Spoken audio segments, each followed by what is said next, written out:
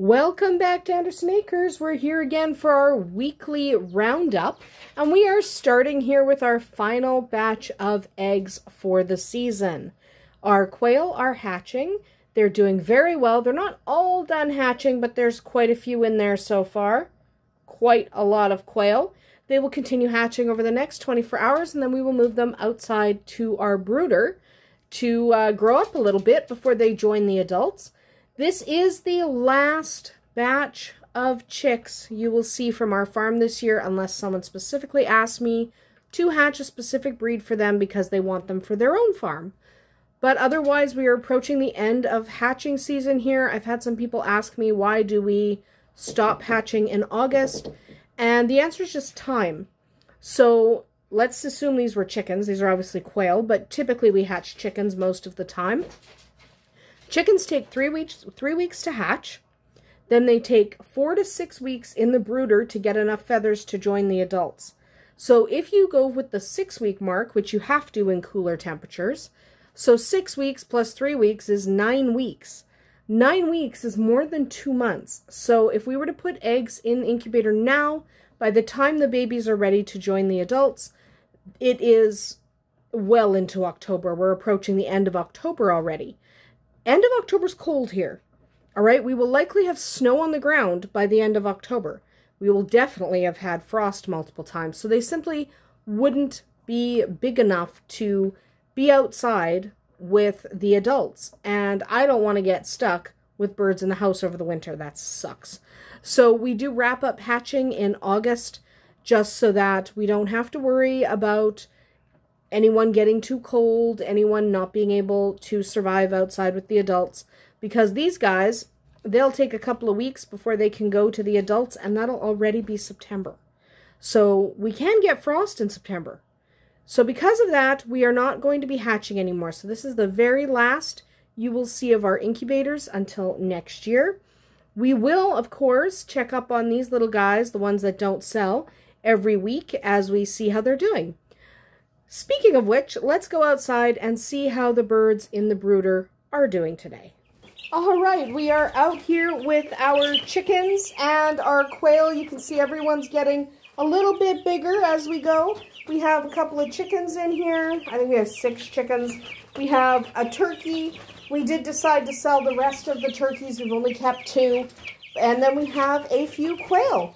And of course, we will be adding the quail you just saw in the house to this brooder, probably either sometime tomorrow or Monday morning, depending on when everyone finishes hatching. And then that will be it for the brooder. So you will see the brooder a couple more times here in the fall. But that will be it. We will fold everything up, clean everything out, and put everything away till next season and focus on our adult birds for a little while. Speaking of adult birds, let's go check up on them. So here are our adult birds. We have our ducks and our chickens. These are not all of our adult birds. Obviously, we free range quite a lot, especially with the layers, so I tend to have to go look for their eggs, except for my 2 favorite layers are in here. And most of our silkies have been moved into here, and we did sell some silkies, so if you're noticing a couple of guys missing that you might have spotted before, there's one of my naked necks that I'm keeping. But if you notice, that's a rooster. I like that guy. I like him. He's a mixed breed, but I like him. Anyway, that's not the point at all. But anyway, yes, our birds are doing fantastic. If you notice a couple of silkies are missing, that's normal. We sold a few. We have kind of weeded out, decided who we want to keep for the winter, who we are most interested in. So you're going to see, like, that one is one of our favorites. She's a beauty. We've got a couple of roosters that we have decided we are definitely keeping. There's still a couple of more we might sell. So if you see a couple disappear over the next couple of weeks, that's why. But yes, we are mostly keeping these guys. We are keeping the ducks for sure. I'm still not sure about the couple remaining turkeys. We may sell them. We haven't decided. Also, here's Pippin. If you're wondering why Pippin has a big scar on the side of her head, it's because she and Gwen got into it. Man, talk about a cat fight. She and Gwen. Normally our cats don't fight, but she and Gwen decided to hate each other this week. So she's got a wound on the side of her head. It is healing, and we did tend it. We treated it. She did not have to go see the vet because, like a lot of times when cats fight, it's just superficial. There's no infection. But that's what happened this week. Gwen and Pippin got into it. So our quail are doing pretty well. They're looking good. We still do have a couple over there that we're flirting with. We're not sure. We're not sure which little boys we want to keep. You know, oh, more eggs. Wow. But these guys, yes, we do love them. We are keeping these guys, the guys, and the other thing. I'm not sure. Here comes DK, Wonder Cat. He's a fantastic boy. He's always around. I don't know where Bowser is. People keep asking me where Bowser is. Sometimes she's here, sometimes she's not. Bowser's a hard one to keep track of.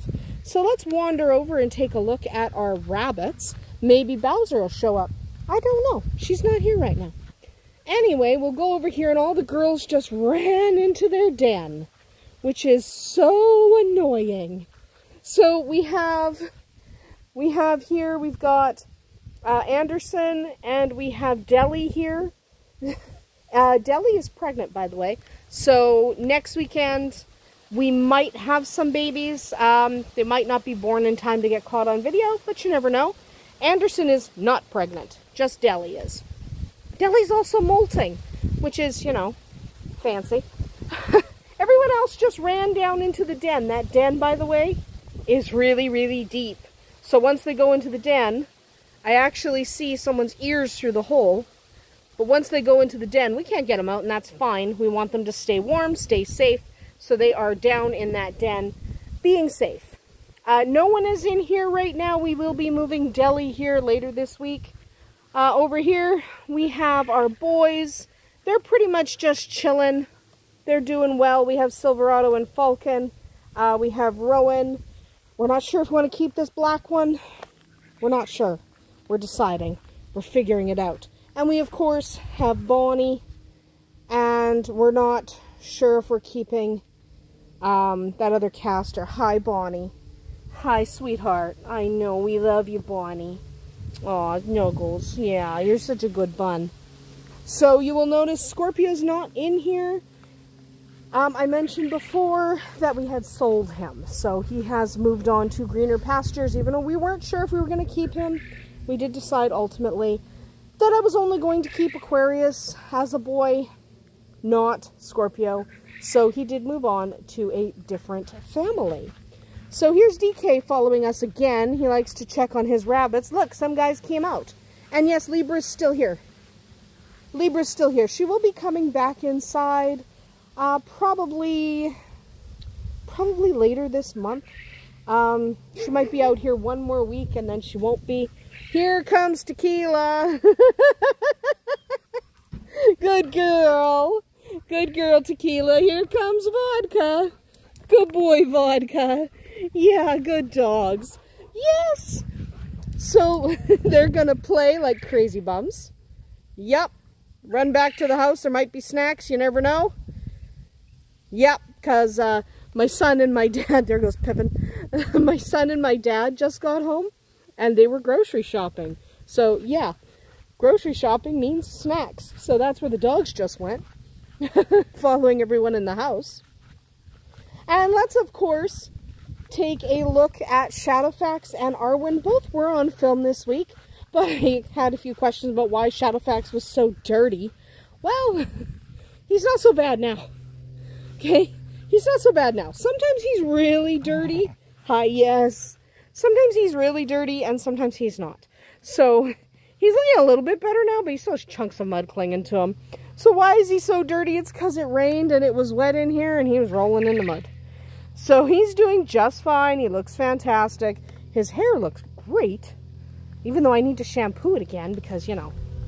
And Arwen, of course, is still being Arwen. She gets caught on film quite a lot. She's right now pretending she can't get out of here. But she can. All she has to do is go under the fence. Anyway, let us go inside and catch up with our little kitten. So little Wildfire is getting more and more adventurous. Right now she's down here doing her kitten thing, but she is now 4 weeks old, so she moves around quite a lot. Tequila's here looking after the baby, as she always is. But she's going to chew on a cord because, you know, she's a cord kitten. Loves cords. Cords are delicious. But that is how Wildfire is doing. She has been our only kitten so far this year, which is excellent. And yes, she's going to be a permanent fixture on the farm. There's a bit of hair there that she's been playing with. I have to pick it up, baby. Anyway, yes, sweetheart, you look beautiful. That is about it for us here today at Anderson Acres. I hope you enjoyed catching up with us. We'll see you tomorrow.